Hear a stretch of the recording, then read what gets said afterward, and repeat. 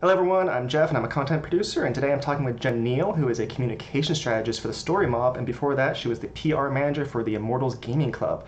But to start off with, can you give me a brief professional background on yourself before esports? Sure.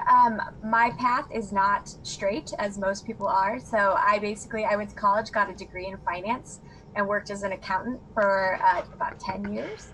And while I was doing my accounting thing, I was blogging on the side about the Anaheim Ducks, my favorite hockey team, and hockey in general. And during that time, I got picked up by Yahoo Mm-hmm. as a full-time writer and reporter. So I was able to leave accounting behind and worked for Yahoo for about 4 years. Unfortunately, after Yahoo merged with Verizon, they basically gutted their sports program. Mm-hmm. And I freelanced for the Associated Press covering hockey for a little bit. And then that led me to esports. Awesome. So leading to esports, how did you get involved with IGC? I had actually a mutual connection. IGC CEO Ari Siegel used to be the president of the San Diego Gulls, which is the Anaheim Ducks minor league affiliate team, and he and I met on a story about that I was doing about the Gulls being back in the playoffs essentially after in their first season, and so this was maybe 2 years or a year or 2 years before I left Yahoo. But Mm-hmm. we kind of stayed in touch because I was like, oh, you're a cool guy. I'd like to work for you one day if I ever had the opportunity. And so we went on our different ways. And then he emailed me and said after the whole Yahoo thing and said, I can't guarantee you a job, but we're looking for a PR person. Would you be willing to maybe switch sides essentially and go over to PR? And I was like, I've thought about it. I need a little more stability in my life than the freelancing gig. So Been there. I talked, yeah, exactly. And so we talked. I interviewed with like 6 different people at Immortals, and basically I was a complete noob to esports. I knew nothing going in, and they took a chance on me, and that was 2 years and 6 months I spent there. So it was uh, it was an incredible learning experience, and now I'm at the Story Mob. Yeah, I mean, it definitely worked out, and you've definitely come into esports and adjusted very well, I would say. Well, thank you, thank you. It was terrifying. I'm not gonna lie, it was scary because I'm like in this room with guys like, okay, I know they play video games for money, which is the classic line, and I'm like, I'm not gonna say that out loud, but I'm gonna figure out what they do and like watch what they do. So I spent a lot of time. We were starting my first year. We started the LA Valiant that year, and I had the opportunity to basically embed with the Valiant for their first couple. What were we calling them back then? Stages. Yeah, It feels stages. like so long ago. Stages. So I embedded with them. I was there during practice, getting to know them.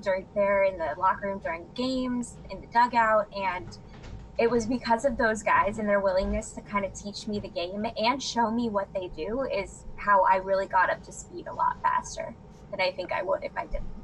Awesome. That's very awesome of your former players that you worked with. Yeah, they were a great group. They're a great group of guys just in general. So Yeah. I really appreciate them. Now, as a communication strategist right now for the Story Mob, what exactly is that? Well, it's very hard to define. Basically, we're a communications and PR agency. One of our primary focuses is esports, clearly. So we have client accounts like any agency does, and I actually work on, I would say some of my primary accounts are Riot LCS, Mm-hmm. and I work on Evil Geniuses. So we just look to support their PR efforts, announcements, ideas, anything we can do to help support and elevate those brands. Awesome. All right, cool. And now today, the day we're recording this, you launched a new project called Dear Sports, where you talk about how stick and ball sports can go digital with their communities. So can you tell me a bit more about this project? Absolutely. It was a actual passion project from the Story Mob. They are a unique agency in that we're small, but we're mighty, and we can produce killer content on Mm-hmm. topics that we love. So they said, you want to reach traditional sports. We're in an unprecedented time where sports have stopped. Actually, I have I've been in the Story Mob's office one day, and then we went on quarantine. So it's just it's totally random fact, but basically, they gave me the opportunity to write something that reaches not only esports but traditional sports and kind of bridges that gap and says like now that your fans are all digital, and even some leagues are coming back and will still be digital, we kind of give a guide that says, this is how to navigate the community that we've known since the beginning, and let us try to help you make this first step, kind of. So I wrote out a majority of the guide and the script for the video, and we put it to animation with characters from The Beautiful Weirdos, which is a previous guide that the Story Mob did, and we've been really excited with the reception, and it's just a really great project that I can't believe I actually got to do. Who gets to do this and then have an animated video made of their words that don't specifically work in like animation? That's how awesome this is. Yeah, it's a really awesome guide, and I got to watch it yesterday, and it's awesome. Thank you. What have stick and ball sports been missing this year when they've been trying to connect to their communities? Because that's a big focus of the guide. Absolutely. Stick and ball sports are really at this cross point where they've activated digitally to a point. Like they're on social, they're kind of doing like highlights and stuff, but everything activation wise is about being in person. So we're finding like the NHL and the NBA are turning to their title-specific games like NBA 2K and the NHL to try to activate and engage their fans. The hard part, and we put this in the guide, is that it doesn't come overnight. To become a streamer, like Dr. Disrespect or Tim the Tap Man, it takes hours of repetitive interaction on Twitch, and also being able to talk and compete at the same time is a skill in and of itself. And we're seeing with traditional sports players that are trying to get in on the movement is that they don't have the ability to banter back and forth because they're concentrating so hard on pushing the right button. So our guide is kind of like, let's get these players where they're at. A lot of players play Call of Duty Warzone, or some players play a League of Legends. Let them play those games because they're comfortable with it, and you'll be able to see the dynamic come out and that personality come out. But it's really just about understanding what it takes to be a streamer, and we hope to lay that out in the guide a little bit. Yeah, I think you definitely did, because I think what you talk about, the big illustration was, you have to make the free throw, turn to your screen, interact with people, banter with them. Some of them's going to be criticizing you, and then you have to take another shot, and you have to do it over and over and over, and it's a lot of work. Yeah, you have to communicate with your teammates too. So if you've got chat that hears your, what's going on inside your headset too, you're communicating with those people, and we use the that's something else, but we use the visualization too of imagine LeBron with a GoPro strapped to his head. Like that's basically what it is. It's like he has this on him at all times, and he can't just stop after an hour. It's like, to build your stream, you need 8, 10, 12-hour streams, and to get up and do it again the next day. Yeah. And that's an incredibly underlooked process that I don't think that traditional sports have grasped yet, but they may hopefully get better at. Okay, and then if people wanted to take a look at this, where would they find it? Just go to thestorymob.com/extra innings. Cool. All right, now I want to move on a little bit to more on PR side. So many esports orgs, including some major ones, have not had an official PR or communications person. So what are your thoughts on this and why it's important to have one? I found that when I joined Immortals, I was one of the few, very few, that actually had an internal person, and they still are, really. And that's where agencies like us come in. I find a lot more bigger orgs. We work with Team Liquid, so Liquid has us as their agency too, are kind of supplementing with the agency style, because I don't think there is a real, I don't want to say need, but if you look at the org structures and the way that competitions are set up, they're run by tournament organizers, and the tournament organizers have their own PR staff. So if we were in traditional sports, a NHL game, they would have, the Ducks post-game media team or PR team would run post-game comms. In esports, it was looking like we were trending that way, but maybe with Overwatch League, but it's still not exactly there yet. So I think it's different for every person, business, as to what their goals are, but it's just there's upsides and downsides, but again, like the story mob is happy to offer anything. Yeah. Continuing on communication, like what are some of the problems you see in esports when we have seen that communication from orgs and players? I don't know if I'd say that it's problems as much as this is a growing and dynamic industry. People are trying to figure this out as they go. And for those that come in from traditional sports to esports, trying to mirror that program that has been in place that's standard, like you wait outside the locker room, you let journalists in, players have to talk to media, do that. That's not in esports yet. That's just not here. So I think it is still being defined as to what the responsibilities are of the player, the organization, as far as communications go, and how that's going to be delivered. Because you see a lot less press releases in esports, unless it's like a major business announcement. Yeah. As opposed to, in traditional sports, you see it for almost everything. Even in business too, like you see press releases for everything. So it's just a matter of adapting to the industry and what works for the organization. Awesome. And then if someone wanted to be in esports in general, what advice would you give them on their own communication online? Well, first is everything you say can and will be captured.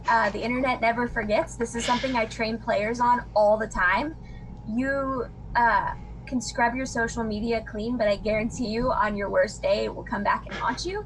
So always tweet intentionally, post intentionally. Don't do anything that would make you really embarrassed to have somebody find in basically a job like interview. Got it. Yeah, so that's a big part of the communications aspect, and just being open and honest with the people you work with, what's going to work, what's not, is really important too, because you have to be ready for esports to be able to be adaptable on the fly. And that's one thing I think people don't realize and get really burned out really fast in this industry, is that you have to be able to like flip from 9 different things within like 30 seconds. And not that it's a bad thing, you just have to be ready for it. Yeah, definitely. Awesome. And then if a student wanted to pursue a career path like yours, an esports PR or as a communication strategist, what would you suggest they do to set themselves up on that path? Well, as I said out in the beginning, my path was not straight. I also have a master's degree in clinical psychology, so yeah. So that makes sense. I know, right? So my career totally makes sense. I mean, I have a bachelor's in film, so But you're like, we're on film at least, right now. There's a little bit of connection, but yeah, like so. There's like no connection in what I do, but it was what I wanted to do at the time.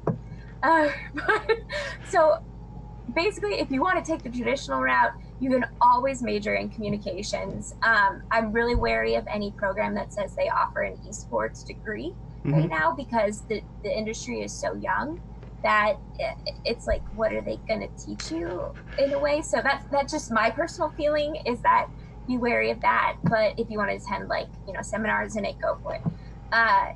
But majoring in communications, public relations, really, if you want to be really good at communication strategy and PR strategy, you have to write, and you have to write and write and write and write and be able to communicate well and effectively. Because if you can't put together just an about us for a team page, like that's a paragraph, this industry isn't for you. And it's the same thing that goes for communicating with players and knowing who you're talking to. You don't want to treat them, like I said at the beginning, like I did in the beginning, thinking like these are kids playing video games. You have to treat them like the professionals that they are. So a lot of that comes through, taking internships that don't have to be in esports, being able to work with people of all levels. Just really, you need to find your own way to get there, because if you really want it, and kind of going back to like my example of how I was blogging when I was doing my accounting work, like I would do my work during the morning and then I would blog the rest of the day. I'm not saying do that. That is not something I endorse. And I'm sorry to any of my past employers that are watching this. But anyways, if you love something that much, you will get there. You just have to work really hard to do it, and you'll find your way. But go to school. That's the biggest thing. Go to school, get your degree, and write. Awesome. And so it sounds like the most critical skills you would suggest to have is being able to write and communication with people. Absolutely. This job is not called a communication strategist for nothing. I am talking to people, whether it's reporters, players, CEOs, just anybody on a daily basis. You have to be able to basically function in a conversation and in a proper and appropriate way. That's the most random way actually, that was the worst way to explain what it was. So don't talk like that. I think that's the best thing I can offer you. What not to say? We got it. What not to say was what I just said. Got it. Be able to communicate with everyone at all levels of an organization. Yes. Yes. You said it better than I did. All right. It's been a long day. It's been a long week, it sounds like.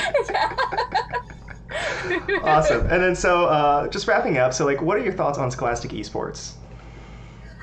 Awesome to see that they're popping up all over the place. Kids are gaming. There is no question about it. What we need and what I've seen from my experience in working with all of the different leagues is that we need a really good feeder system that traditional sports has, like the minor leagues, and even before that, hockey has like 9 different levels before you get to the minor leagues. Like, we need that kind of system that gets players not only ready for the major leagues, but also prepares them for life in general, because not everybody is going to make it to the stage on ESL. Like, you have to be ready for those other opportunities in life, but you can still pursue your passion. If it's gaming, like, go and do it. Like, join a college program, join a high school team.